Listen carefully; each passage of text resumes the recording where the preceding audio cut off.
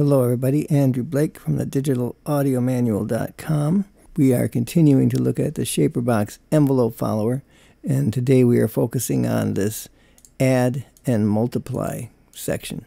But before we start, I want to remind you that there's a link below to the free content navigation guide, which is an easy to navigate web page with links to all the content on this channel. And besides that, in the near future, I'm going to begin adding tips and other bits of information that will only be available there. You know, things like simple steps that will get you started and up and running quick. Things that are in the videos but are written down in simple steps that serve as quick reminders when you need information down the road. If you're working with programs like Wavelab or Cubase plugins, or the CableGuys ShaperBox2 and many other projects that are in the works, then I know you're going to find, just like I have, that this is an invaluable study aid. And the other thing I want to make sure you understand is that this is not a simple PDF. This is a constantly updated page that has any information that is new, or anytime videos are changed, really anything updated. And once you have it, you will always have the latest information constantly updated. So if you haven't gotten it already, go to the link below, click on it, and save it to your favorites. It's my gift to you, and it's absolutely free. Okay, so let's get started. So, what does the add and multiply do?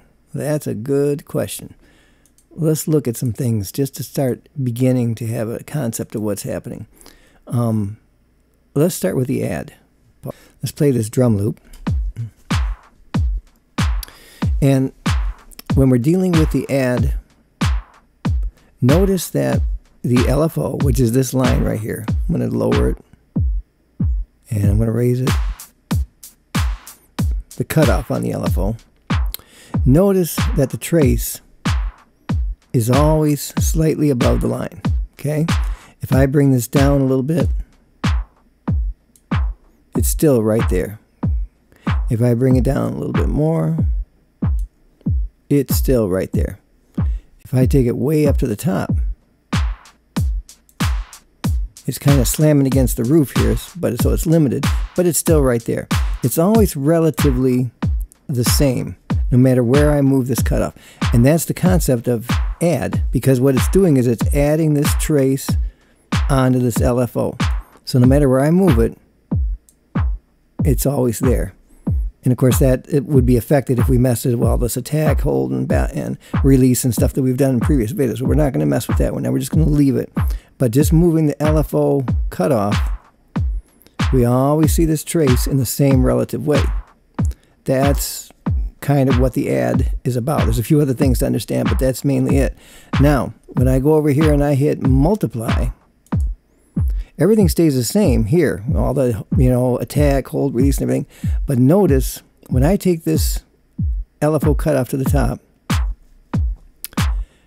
the trace is drawing over the wave in the background. See there, I got my drum wave in the back, and this trace is drawing over it, and it's covering the whole thing, right? As I bring this down maybe a little bit halfway, notice that little trace has also gone down halfway. Whereas in the add, it always stayed above it and always stayed in the same relative way. But as I lower this down, I keep shrinking the trace line. That's the key concept, or at least one of the key concepts of the difference between this add and the multiply. The add does just that. It only just takes whatever, whatever your LFO is. I'm just using a straight line, but whatever it is, it always just adds the trace line, in some relative form above it and keeps it that way.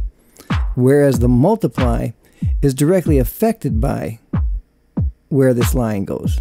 If I raise this line up, the trace line goes up. If I raise this line down, the trace line goes down. So that's the beginning of understanding the difference between this add and multiply concept.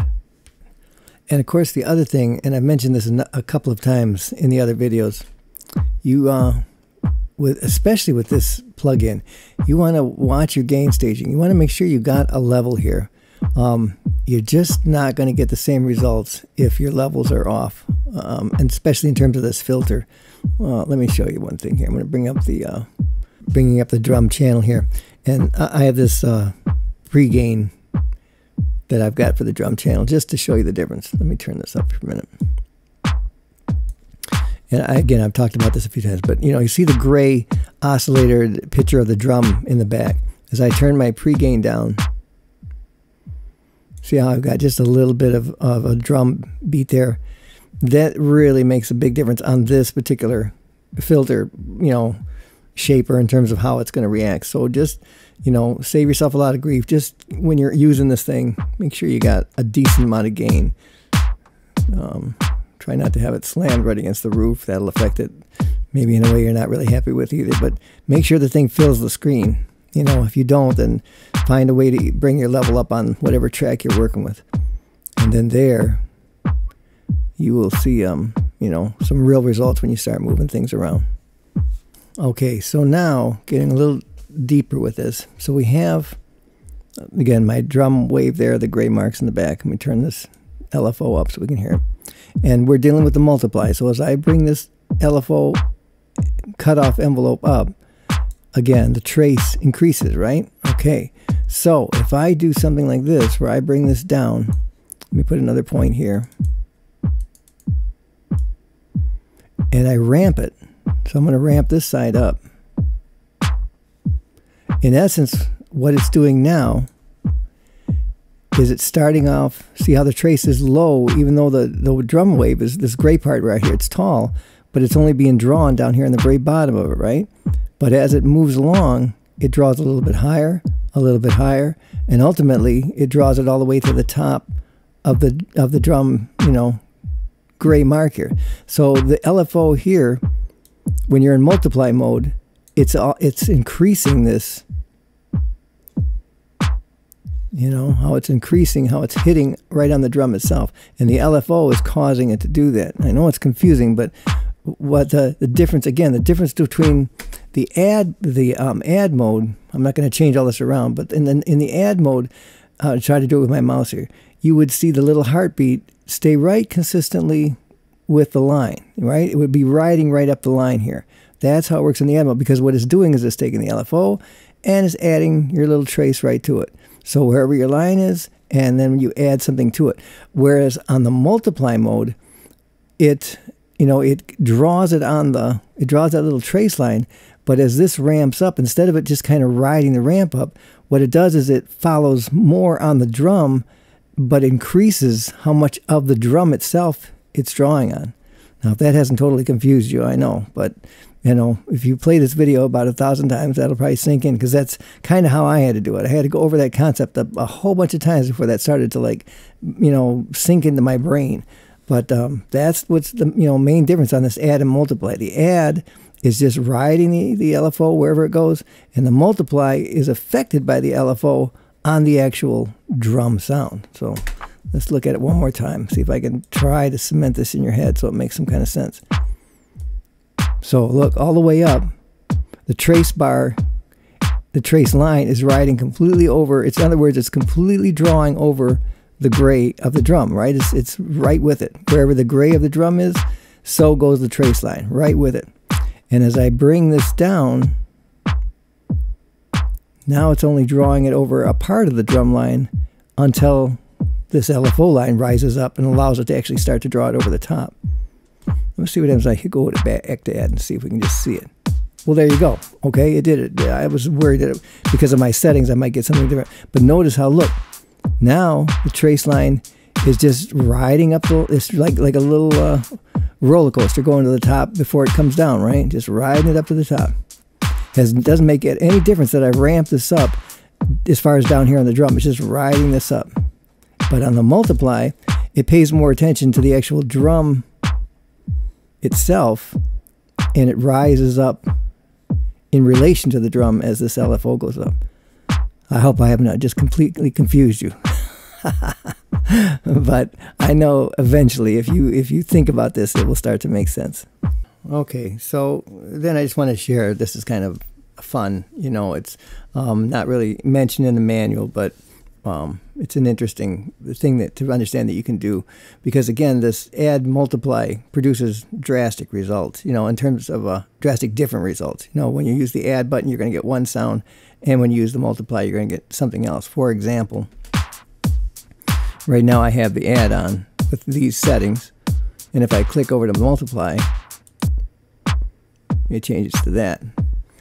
The envelope of the drum, the louder drum hits, is now really making the change in how it sounds. Back to the add sound. And that's more of the envelope affecting it. So what's fun is that, guess what? You can automate these. So watch, in rhythm,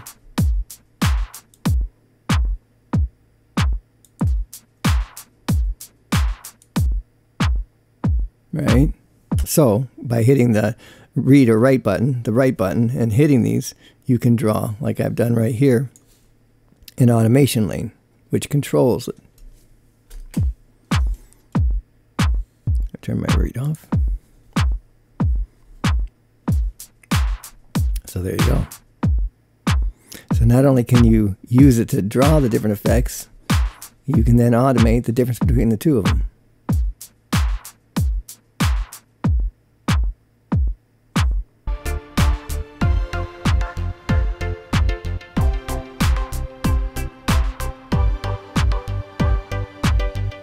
Just keeps getting better, doesn't it?